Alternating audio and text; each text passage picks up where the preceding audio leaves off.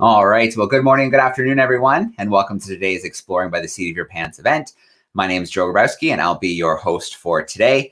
If you've been tuning in with us this month, you know that, well, it's been a jam-packed month with over 60 live events, but one of our big themes has been space exploration. So talking to scientists, to engineers, to astronauts, those who are exploring our solar system and beyond, and of course, looking back down at our planet, because we can learn a ton about our planet from our explorations outside of the atmosphere. So we have another great event in store for you today. Today, we're going to connect with Dr. Jennifer Heldmann. She's a planetary scientist working in the Division of Space Sciences and Astrobiology at NASA's Ames Research Center. She's interested in studying the moon and Mars, as well as our home planet, Earth. So her fieldwork has taken her all over the place: the Outback of Australia, the Canadian High Arctic, the Atacama Desert, Spitsbergen, the Mojave Desert, Iceland, Antarctica, and more. So when she's looking at Mars, she's looking at recent research and studies of water that's found there. At the moon, looking at ice deposits and how these are going to be important for future explorations. So I'm going to bring in Jennifer with us right now. Here we go. Hey, Jennifer, how are we doing today? Great. How are you doing? Good, good. It's great to have you joining us live. We've got a great group of classrooms right across North America hanging out with us, and we're excited to get to know you a little better today.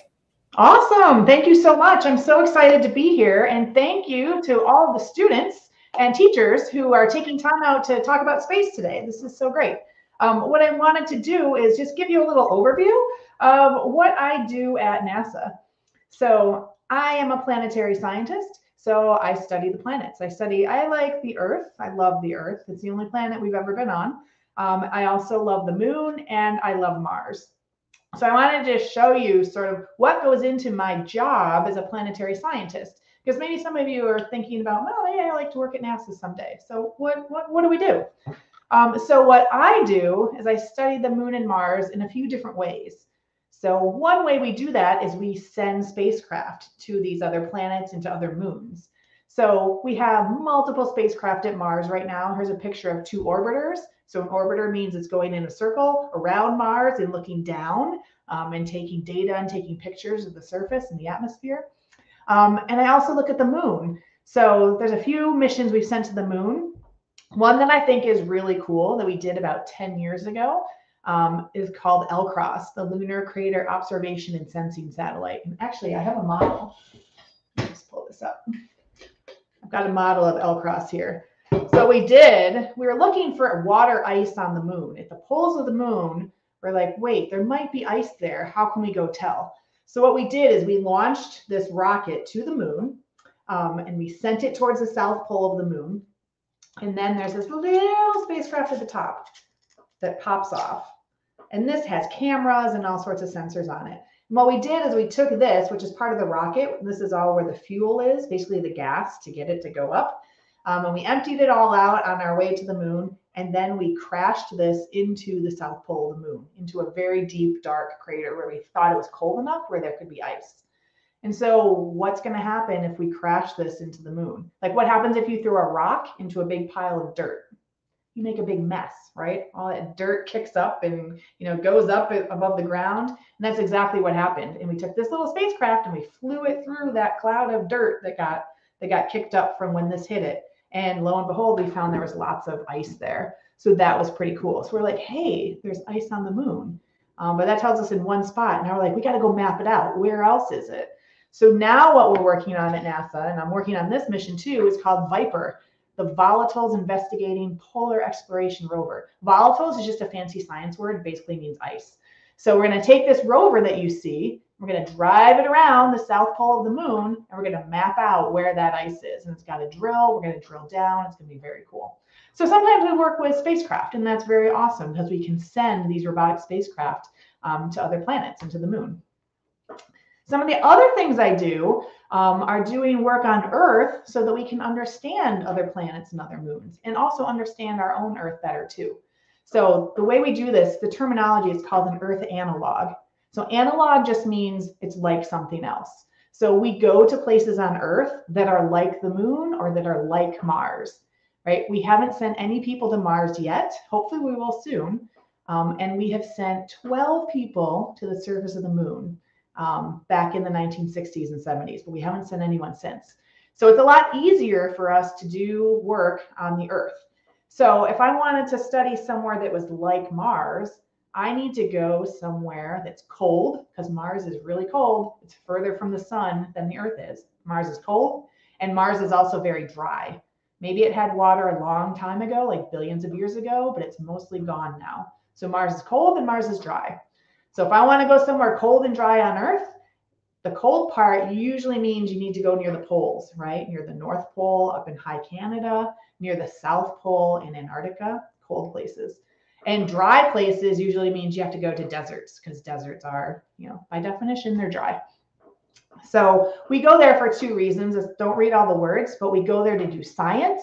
We want to understand, like, how is there water in these places? And, how are mountains built up here? And how do these things work? And we also want to go to learn how to operate our robots and people when we send people to the moon and Mars, when we send astronauts. How are they going to work? We got to test it out on Earth first. So that's what we do. We go to these analog places and test things out. So here's just some pictures showing some of the things that I've done before. And I just want to say this is one of the best parts of my job, is that I get to do all these different types of things. Like sometimes I'm in an office like I am today, but a lot of times I'm not. So sometimes I'm in Antarctica with a drill. I'm drilling into ice. That's fun. Sometimes I'm at our NASA center and with our rovers, and we're driving on our rovers and testing those out. Sometimes I'm walking around in a spacesuit and we're testing out how astronauts are going to go study rocks when you're have a helmet on and gloves and all that. Sometimes I'm in the desert and we have these laboratories that are on wheels, so you can drive them around and go to different rock outcrops and such. Sometimes I'm in the Mission Operations Center, right? So we set those up, and in this case, we're operating a rover that was out in the desert, but we're at our NASA center, because that's how you do it when you're on the moon. You can't go to the moon with your rover, but you have to learn how to operate it from on the ground. And then sometimes we're living in habitats, because we're going to have to send habitats for people to live in on both the moon and Mars. So how do we design them? How do we use them? What equipment do we need in them? All those types of questions. We can test them out on Earth first. It makes a lot of sense. So I just want to show you some of the pictures of places on Earth that I've gotten to go through my NASA work.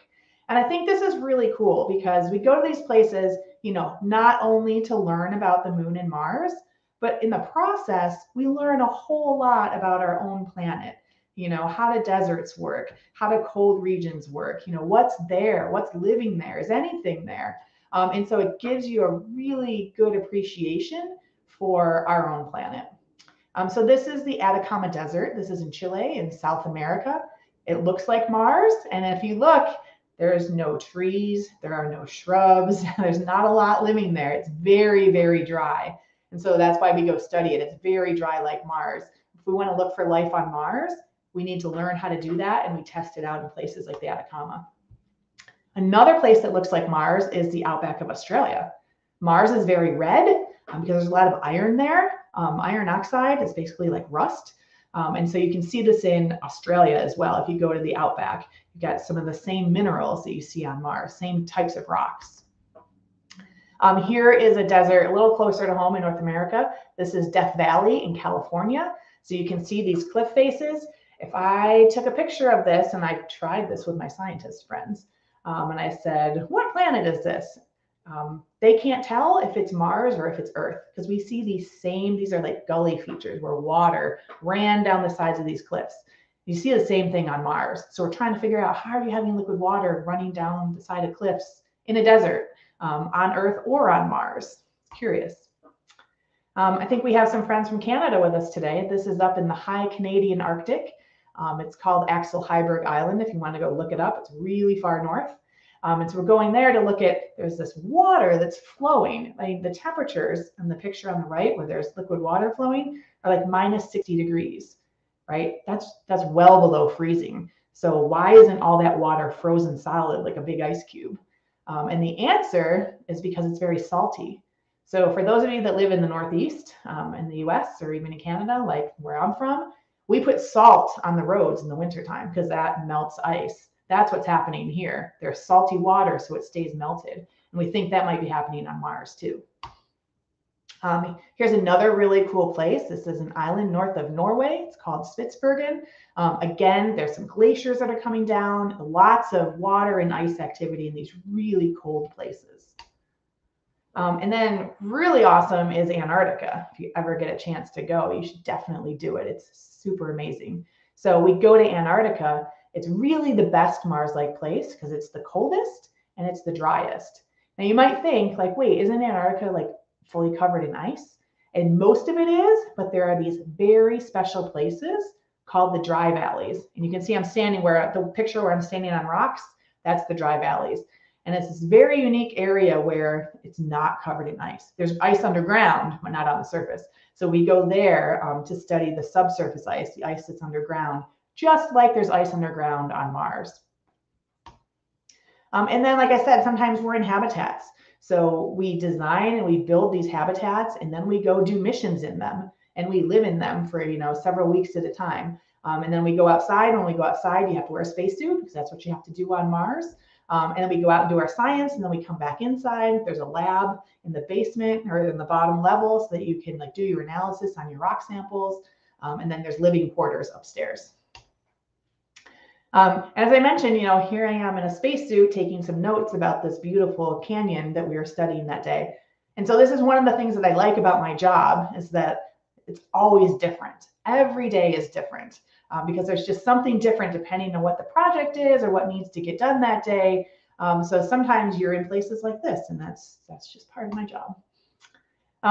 But I also wanted to tell you a little bit about the adventure that goes behind it too, right? Because I think space exploration is really exciting, and that translates to what we do on Earth too. So these analog places that I'm showing you all around the globe, they are not the places you go on vacation, right? There are not flights into international airports. It's not like going to Disneyland, right? So they're very hard to get to because most people don't go there. There's no hotels there. There's no big airports because they're extreme environments. So we do all sorts of different things to get to these places. So sometimes, these are all pictures I've taken. I've done all these things. Sometimes we take helicopters and land on boats. So this is Spitsbergen. We needed to get, we're on a big boat. We need to get to the land. Best way to do that is you load up in a helicopter, you take off from the boat, you go do your field work on land, and then come back to the boat at the end of the day.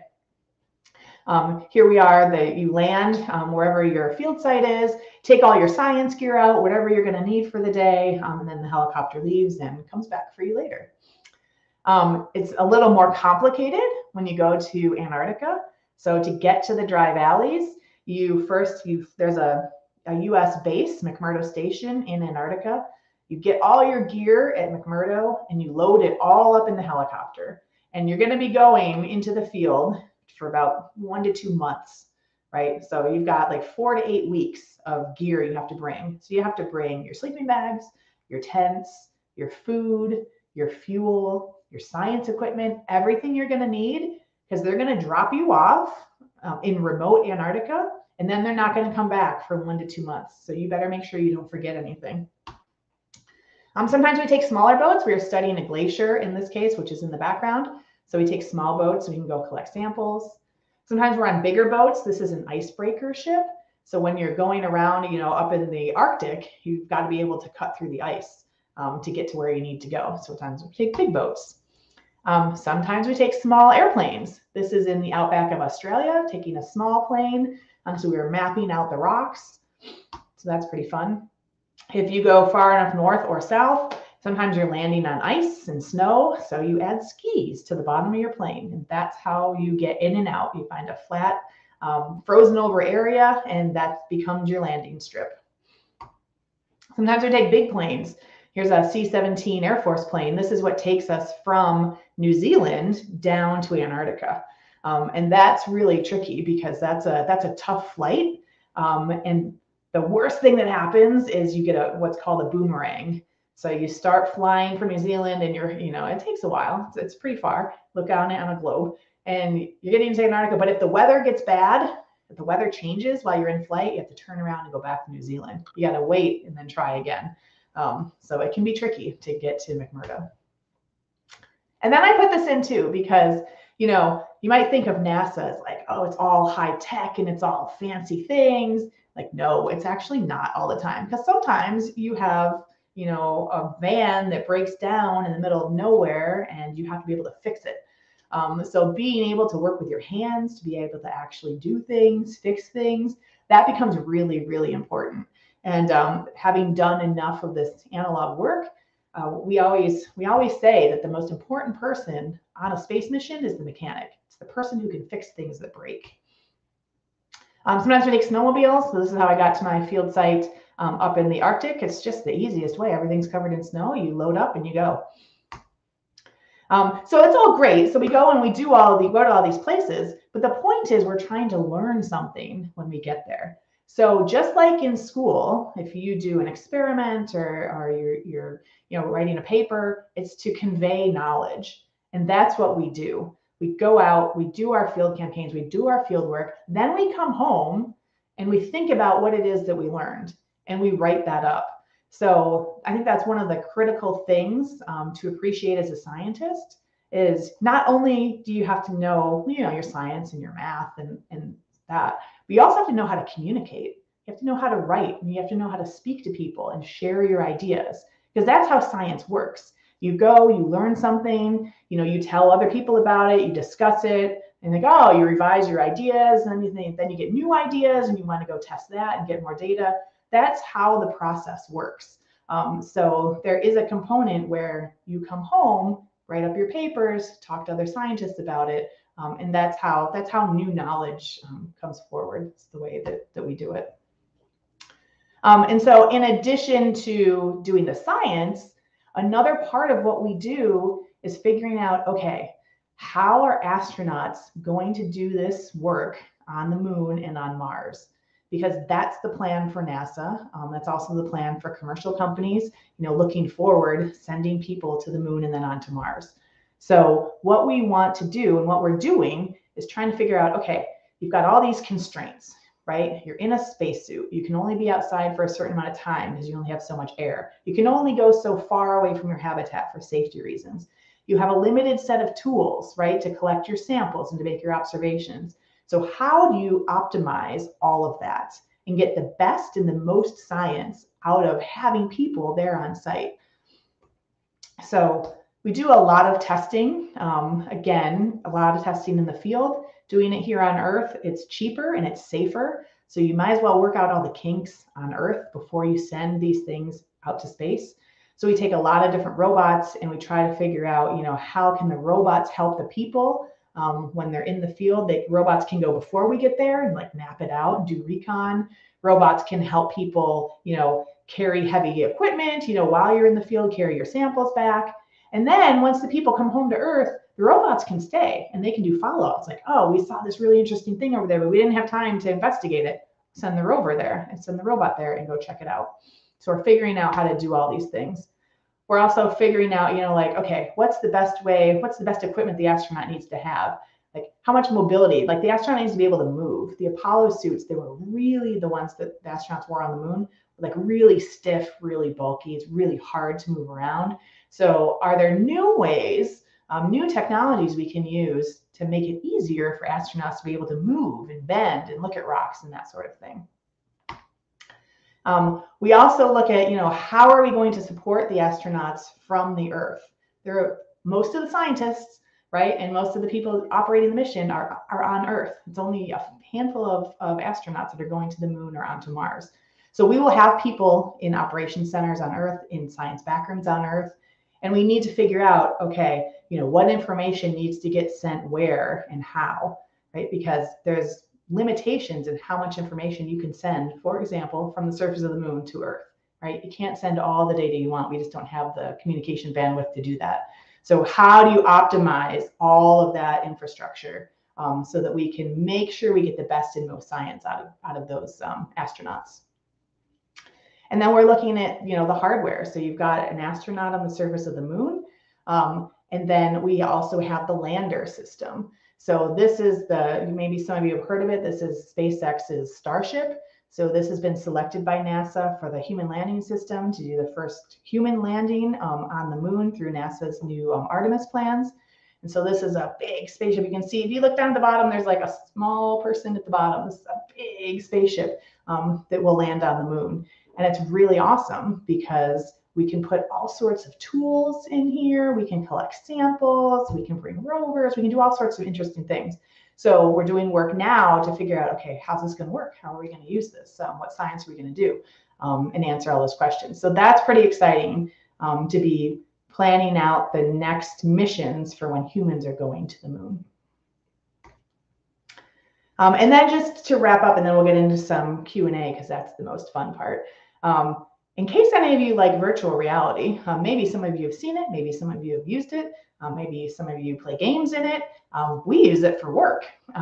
So what we do is I actually go out to these field sites. So you can see, like on the left, we're collecting data in a lava tube. So this is basically an underground tube that was formed from lava that flowed through and now is gone. So we basically map it out, and then we come back to the lab and we render our field sites in VR. And so then I can be in the lab and actually like go back to the field site and make measurements in the field site. In the bottom left, that's the VR scene. So you can see all the rocks, you can see all the textures on the rocks, you can measure the sizes, you can walk around. And so it's a really powerful new technology that we're developing. And you can have more scientists, doing field work without actually having to travel all the way to the field. And maybe you can see where this is going, right? We're figuring out and developing the systems here on Earth in terrestrial field sites because we want to use this for the moon and Mars too, right? We're already starting to use like augmented and virtual reality for the Mars rover missions, right? We have rovers on the surface of Mars right now collecting data. The data gets sent back to Earth. We're not there. We are not there. The rovers are there. But in AR and VR, we can put ourselves in the scene and we can make it feel like we're on Mars, and we can look around, we can look at the rocks, and gives you a better appreciation for the site compared to, looking at just a regular picture. So that's pretty cool. And then there's work going on now too, to make virtual reality mission control centers, for example. Do we all have to like actually sit in the same room? Maybe not. You could probably just do it in VR, and then you're all in the same VR environment, the same VR room. And then on the bottom is a VR rendering of a mountain range. So you can walk around it. You can kind of like our VR table. You can walk around. You can see it from different angles. You can spin it, all sorts of things. So there's a lot of cool new technology. And that's also one of the things I like about my job is we get to think about these things. Like how could we use this cool new technology to help us do science and to do missions on other worlds? So that is pretty fun. Okay. I probably have talked long enough. So if Joe wants to take over, I'm very happy to talk about anything the students care to ask. All right. That sounds great, Jennifer. Thank you so much for that great presentation and the exciting research that you get to do right here on Earth and how it helps us so much for our future explorations. Before we start meeting some of our classrooms, though, we're going to do a quick Kahoot quiz. So we're going to see how well they were paying attention today, I love it. What they learned, and then we'll see who comes out on top. So for those who are in the classroom, if you have your own technology, like a tablet or a computer at your desk, you can sign on that way. If you don't, your teacher could put it on at the front of the room and you can shout out the answer as a class. Lots of different ways to take part. So if you head here to this link, kahoot.it, it's going to ask you for a PIN number. And lucky for you, I've got one of those handy. So just bear with me while I share my screen here. I'm going to do my entire screen. That's easier. There we go. So here we go. Here is our PIN number for today. It is 16890. So if you head over there, I can see students joining us already. Excellent. So we'll give them a few seconds to join. If you were paying attention, you should be able to answer all of the questions today. There's 20 seconds on the clock. Right answer, you get points. The faster you put in that right answer, the more points you get. If you put in the wrong answer really fast, well, we got nothing for you. So let's see if we get that right answer in and get it in nice and quickly. So great to see so many students signing in right now. That's great. We'll give you another few seconds. We have 5 questions today, and then we will go live. I wonder if we're going to hit 100. We're getting close. Ooh. I love the Kahoot quizzes. These are the best. Yeah, it's fun. Almost there. We'll give it 5 more seconds, maybe. Okay, pretty close. Let's jump right into it. The first question. Oh, maybe we are pushing there. 4 more. 3, 2, 1. There we go. All right, let's get things going. So, first question coming up. Got a nice Halloween background. Very appropriate.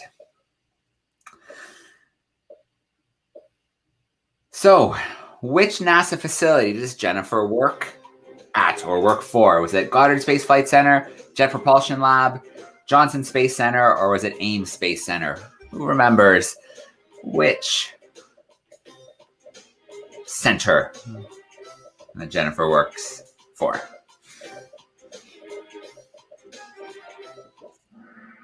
All right. Whew, close between Johnson and Ames, but a few more students went with Ames Space Center. All right.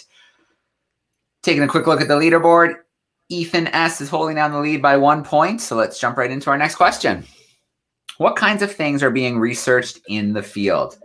Was it testing robotics? Was it making spacesuits better for astronauts? Was it learning how we can support astronauts from Earth? Or was it all of the above? What kind of thing Jennifer and her team do they look at when they're out in the field? There was more than some of these that are listed too. All right, all of the above. Good work. And Max has taken the lead. Jumping on to our next question here. Mars is very red because, was it iron in the rocks? Was it, well, we don't know. Is it because it's so dry, or was it due to the cold temperatures?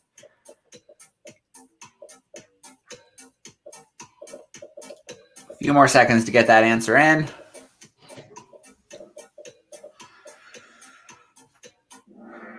All right, so Jennifer did talk about iron in the rocks similar to Earth. I visited a real cool island in the Galapagos called Rabida that had a ton of iron in the rocks, and the whole island was red, which was really cool to see. Max is still holding down the lead. Let's go to question 4. What is an Earth analog? Was it somewhere on Earth the opposite of Mars or the Moon? Somewhere on Earth very similar to Mars or the Moon? Somewhere with life like Earth? Or somewhere humans have already explored?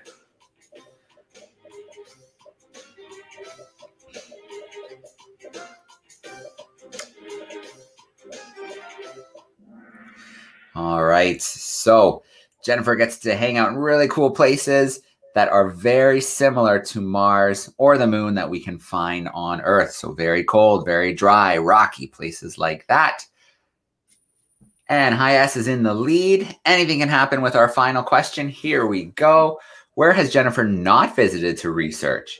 The Australian Outback, Antarctica, the Amazon rainforest, or the Atacama Desert? We definitely talked about 3 of these. I do not believe one of them came up.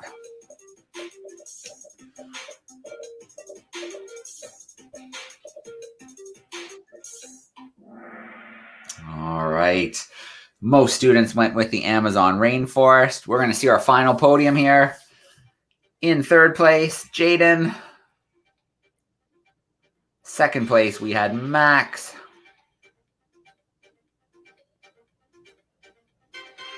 All right, and Hi S managed to hold 1st place for the last 2 questions.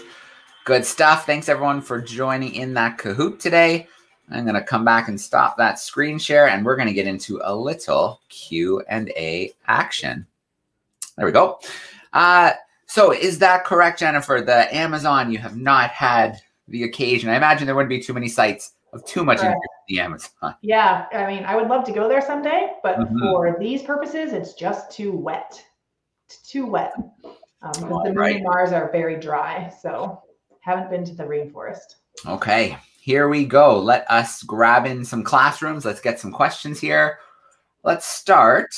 Let's see. Let's go to Miss Oak's crew. They're in Eden Prairie, Minnesota. Some 4th graders hanging out with us. There they are at the bottom. Hey, 4th graders, how we doing? Hello. Good. Good. All right, we're ready for you. Who's got a question? if you find water, it will change your life. But what will you do after that? If I find water on the moon or Mars? Oh, good question. I should have addressed this before, because this is like, why do we even care? Why are we looking? So there's two answers why I care. So one is we have this question of life in the universe, right? We're on planet Earth and there's lots of life around us. We're alive. There's animals, there's squirrels, there's dogs and bears and trees, grass, all sorts of things, right? We haven't found life anywhere else yet. Not in our solar system, not anywhere else in the universe. So one of the biggest questions is, are we alone? Are we the only planet that has life on it? Or could there be life somewhere else? So one thing we have learned about life on Earth is all life on Earth needs liquid water. Like you have to drink water every day, right? You get dehydrated. Trees need water. All life on Earth that we know needs water. So that's why we're looking for water on Mars, because we think, okay, if there's going to be life on Mars, it's going to be where that water is or where that water was. So that's one question that's really, really interesting to me. And we call that astrobiology, looking for biology or life beyond the Earth. So that's one reason. And a second reason is because when we send people to the moon and then on to Mars, we want to stay for a long time. Right? We want to go, and like Mars is really far, so it's hard to get to. And then you get there and you want to be on the surface and you want to explore and live there. And so if we have water that we can use there, that's fantastic, because then we don't have to bring all that water from Earth, right? So if we can, like, if there's ice, we can use the water. You can use it like to drink and to like take a bath and brush your teeth. But also water is H2O. Water is made up of hydrogen and oxygen. And if you break apart the water molecules, that makes rocket fuel. So now you can use the water that's on Mars or on the moon, for example, to make rocket fuel and make fuel for your base and to, you know, for your habitats and that sort of thing. So if we can use the water, we find enough water and ice, we can use it as a resource to help people be able to stay on the moon and Mars longer and not have to bring everything from Earth. So those are the two reasons. All right. Very cool. Two very, very good reasons for why water is so important in those two environments. We're going to grab another question here. Miss Hurley's crew is joining us in London, Ontario. Some fifth graders. I'm going to bring in. I see a student front and center. How are we doing today, fifth graders? Hello. Good. Oh, okay. Hi. How are you? Good. How are you? Great. I have a question. Mm-hmm. My question is, how much estimated water is there on Mars? Is there a lot or is there very little? That is an excellent question. And you should come work for NASA because we're trying to figure that out. So I'm going to give you two answers. One answer is that when Mars was first born, so all our planets kind of were born at the same time, around 4.5 billion years ago is when our solar system was formed. So way back then, billions of years ago, we think that Mars had a lot of water. It had, you know, oceans and rivers and lakes and streams. It had water flowing on the surface. It probably rained. It was kind of like Earth. Mars and Earth were very similar, like way back then. But then something happened, and that's what we're trying to figure out. Something happened because we know that Earth still has lots of water, right? Lots of water. There's oceans, there's rivers, there's lakes, it rains, it snows, all sorts of water. Mars does not. Something happened and Mars lost most of its water. So today, Mars is very dry.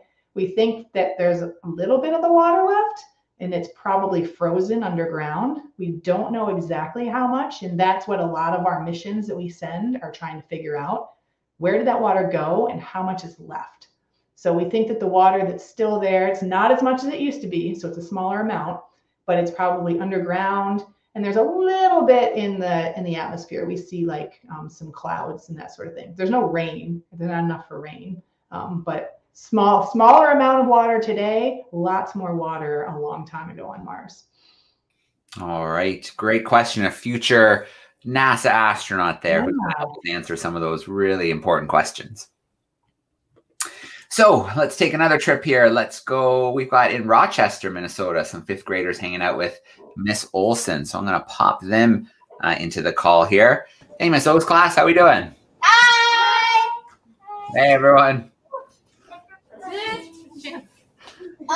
What planet will we live on when the Earth explodes? Good question. Well, I would like to reassure you that the Earth is not going to explode. So that's good news. That's very good. I think that probably the next place we're going to go, and the next place NASA is planning to go, is to the moon. And we're going to go to the moon so we can learn how to live somewhere else besides Earth, right? We're going to like build rovers and learn to drive them. We're going to build habitats and learn how to live in them. We're going to build spaceships and learn how to land them and launch them. So probably moon first. And then NASA's plans are to, with everything we've learned by going to the moon, then go on to Mars. So then Mars would be next. So I think that's the plan, moon to Mars. All right. Let's jump to another classroom now. We're going to go to some grade 6, 7s. They are joining us in Ontario, in Canada. It's Mr. Richard's class. I'm going to bring them in. I see them there. Hey, 6, 7s, how we doing? Hello. Hi. Charlie has a question for you. Great. What is the most dangerous place you visited on Earth? Oh, good question. I think this answer would be different for everyone, but I'll give you my answer. You're in Canada, right? Yes. Yeah, my answer is Canada. My answer is the high Canadian Arctic. And you know why? Because there are polar bears there. Polar bears are very dangerous to humans. And when we go to do our field work up really high north in Canada at those islands, super high north, you should know, there are polar bears and we're sleeping in tents. There's no hotels, there's no buildings. We are just out there. And so I actually think that is the most dangerous place that I've been. All right. Fair enough. That's a pretty good reason. We're going to bring in Miss Cortez's class. They're joining us from California. Looks like a marine science class. How are we doing today? We're good. My kids I'm asking a question for them. They wanted to know if you've looked into studying Europa, I guess one of Jupiter's moons. Yes, absolutely. Yes, that's a great question. So Europa is a moon of Jupiter.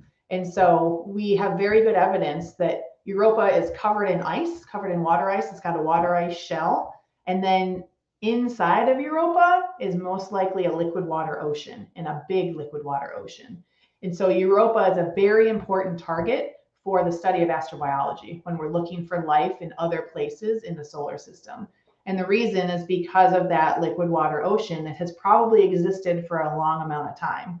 And so this can help us get to the question of, is there life anywhere else besides Earth, right? So Mars is a target, Europa is a target, and Enceladus is a target too, another moon in the outer solar system, because it's following that theme of look where the water is, follow the water. We got to find places that have water if we want to look for life, which is like life on Earth.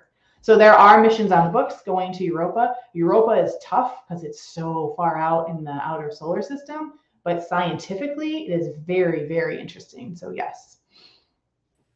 All right. Very cool. Great question. Fairfax, Virginia. Let's bring in our crew there. How are we doing today, everyone?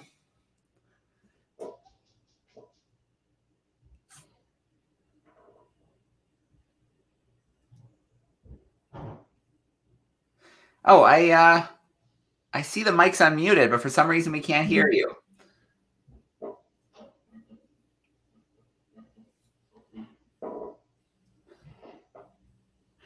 All right, maybe. Oh, yeah, we got you now. Perfect. Riley, go ahead. Okay, so we know you have your PhD, but like, what specifically is it in? Like, what did you like? What was your major in college? Yep, exactly. So I'll tell you, my undergraduate degree is in astrogeophysics. And so basically that's astronomy and physics with geology on top of it. I have a master's degree in space studies. So that's looking at science and technology and policy. And then my PhD is in the geology department, but the planetary sciences division of that. So it's really focused on planetary science. All right. And I think I saw someone else tucked back there. Was there another question? There we go. Question. I have actually two questions very quickly. Oh, I think you just hit mute. It just went mute on us.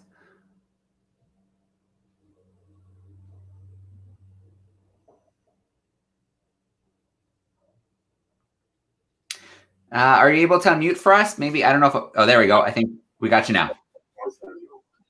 You try again. We didn't get any of the questions. Oh, sorry. My teacher said that I could not ask that question. She answered it for me. Gotcha. Okay, then. Fair enough. Okay. Another one. Go ahead. Okay. You talked about Starship landing on the moon and everything like that with car going through. What's the time frame for that? Is that this decade or is that the 2030s? That should be this decade. Should be this decade. Yep. Oh. All right. Very cool. So, Jennifer, we've got a few more minutes, so I'm going to try and quickly duck into a couple more classrooms and take some of their questions. So I see someone in Miss Oak's classroom, so I'm going to bring them in now. Is water already on Mars, or how does it get there? Sorry, is what on Mars? Is water already on Mars, or how is it on it? Oh, good question. Good question. So yes, we think that there is water on Mars now. And the way we think it got there is the same way that most of the water in the inner solar system got here. So that includes Mercury, the Earth, Mars. And a lot of that water came from impacts from comets and asteroids. So when the solar system was first forming, it was a big cloud of gas and dust. And then it started to contract on itself and it was spinning around. And then there's like little pieces of dust and rock that started hitting each other and they would collide. And sometimes they'd stick and they'd build a bigger rock. And then they would keep going and hit more. And then some would stick and build a bigger rock. And so that's how you build up planets. So while all this junk is, spinning around in our solar system, there are a lot of comets and a lot of asteroids that were just bombarding, our Earth, the moon, Mars, Mercury. That's why we have all these impact craters that we see on the moon and Mercury and Mars. And so those comets and asteroids, some of them still exist today. There's some in the asteroid belt. There's some far out in the outer solar system. Sometimes comets come through. You can see them in the sky sometimes. Those have a lot of water in them. So that's probably one of the main ways that water got delivered to the inner solar system. And so on Earth, we have all this active geology, right? We have plate tectonics. We have mountains that are being built all the time. We have volcanoes that are erupting. We have lava flows that are happening. We have water and giant oceans, which basically erases all the evidence of that early geology that happened, when the Earth was first forming.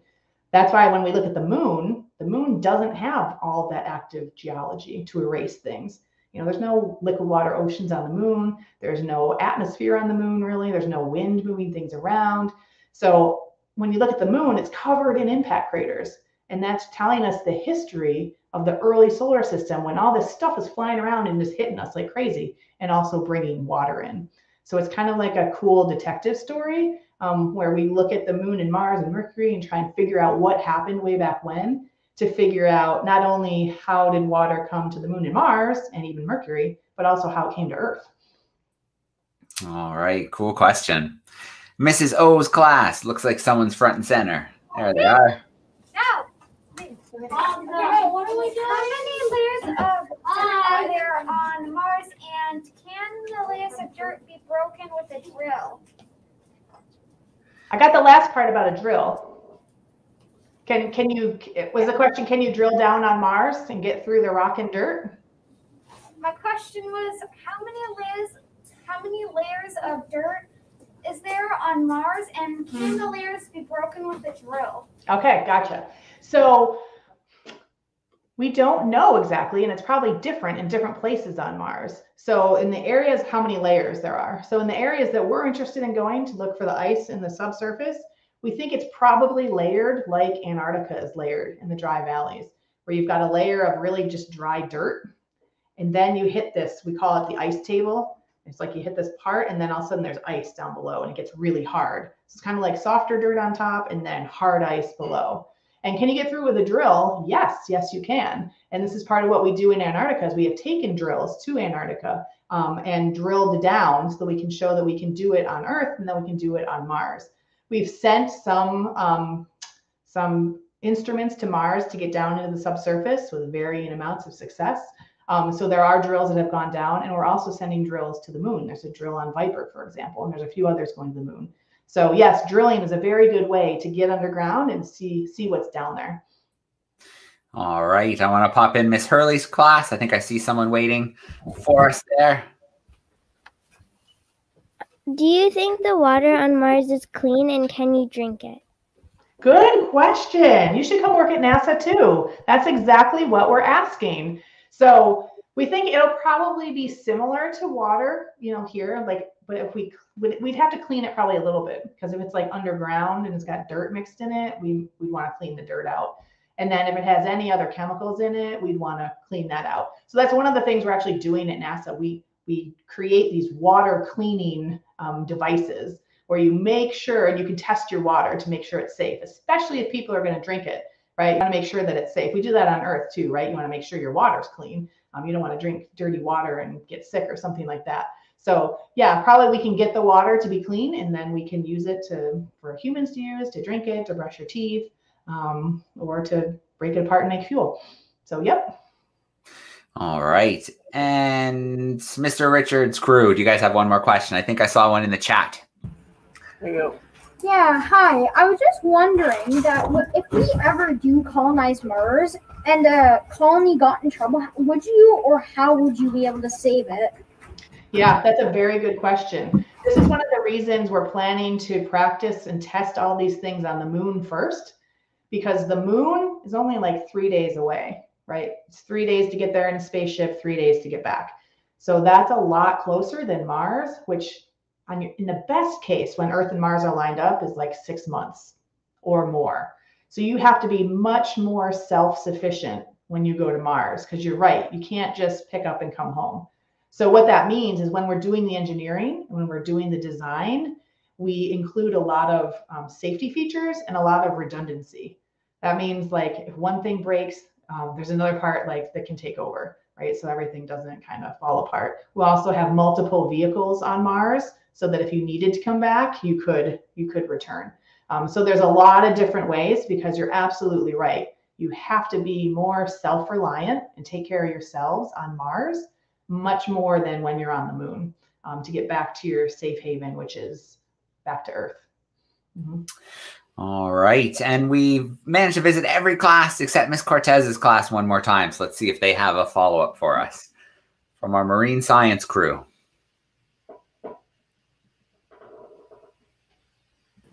We do have one. 1 second. Perfect.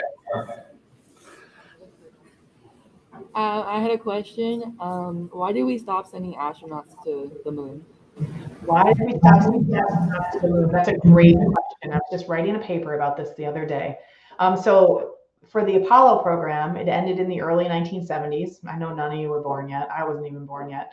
And so there were more Apollo missions that were actually planned after that sixth one that landed, but they were canceled. And essentially, it's a really interesting history, because Apollo was a product of the space race, right? Where, we were trying to beat other countries to get into space first as the United States. We wanted to get there first. So that was the impetus to send people to the moon. We did that.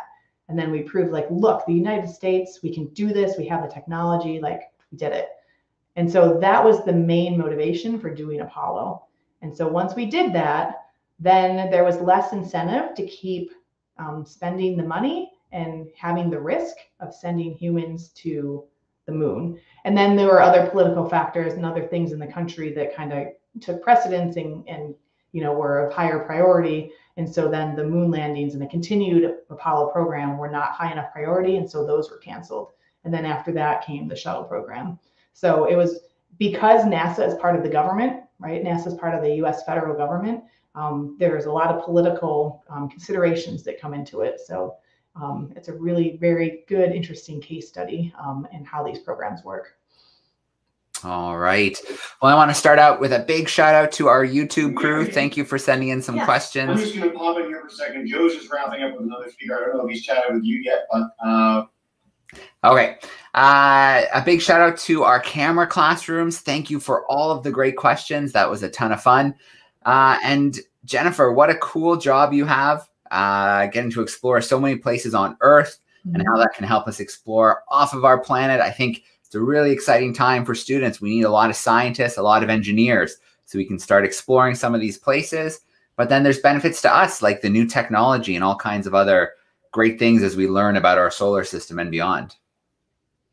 Agreed, completely. And these are the students who will be going to the moon and Mars and who will be making these things happen and bringing these technologies back to Earth to benefit everyone. So it's really, really an exciting time.